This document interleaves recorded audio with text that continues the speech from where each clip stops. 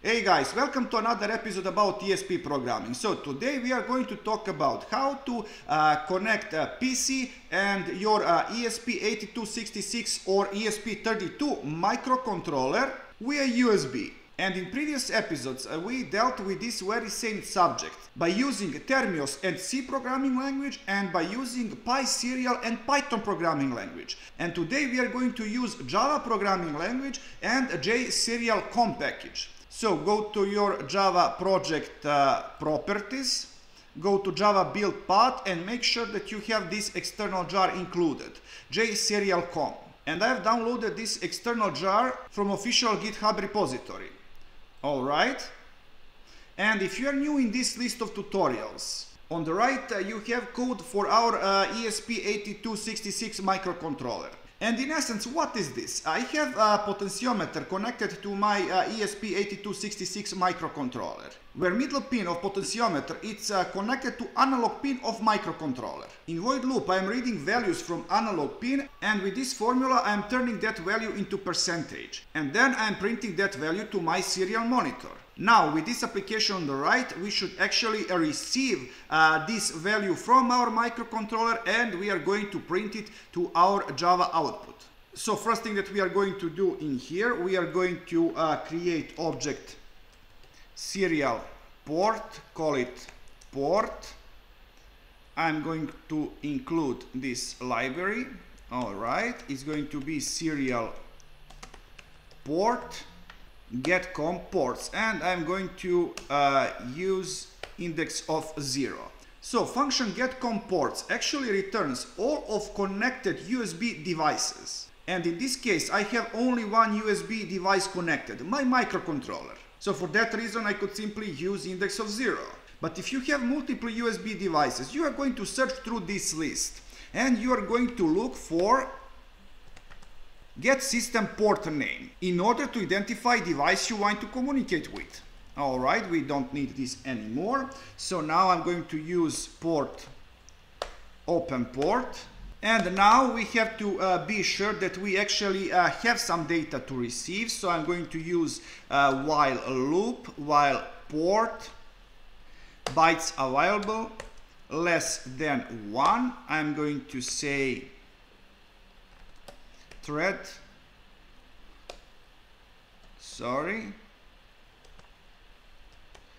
sleep of 50 milliseconds. That's totally fine. And I have to surround this with try catch statement. All right, but I'm going to put this inside too, and I'm just going to remove this line. All right, we are ready to continue. So next step is to create a byte array that is going to store content that we are going to receive from our microcontroller. So I'm going to create byte data array is going to be new byte array with 10 bytes. Well, for this case 10 bytes are more than necessary, because the actual message could contain 5 to 6 characters, but that doesn't matter. 10 bytes sounds just fine. Okay, and now I have to create input stream, call it IS, and I'm going to get input stream from my port, and I have to include libraries, and we are going to use that input stream to read actual message, so into data from 0 to data length. All right, and we have to solve this error, add exception to existing catch clause. That's totally fine. And now I'm going to create a string from this data array, new string from data encoded as UTF-8. Okay. And now, because our message contains 10 bytes, so more than actual content that we want, we are going to split this string by new line in order to get only content that we need. So I'm going to say that message is going to be message substring from 0 to message index of new line.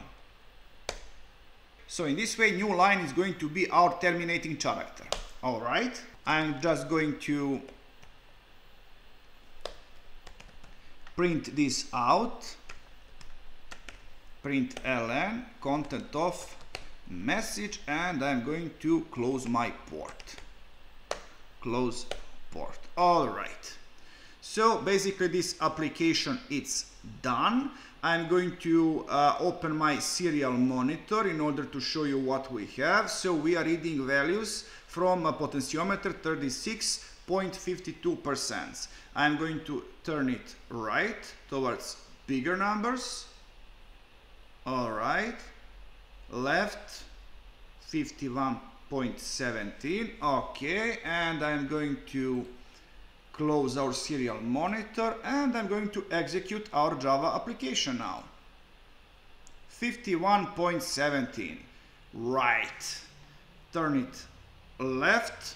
I'm going to execute it again. 26.17. Turn it right towards bigger numbers. 64.84. All right, so everything is just fine. So guys, thank you for watching. I hope that you have learned something interesting. So please like, subscribe, and see ya.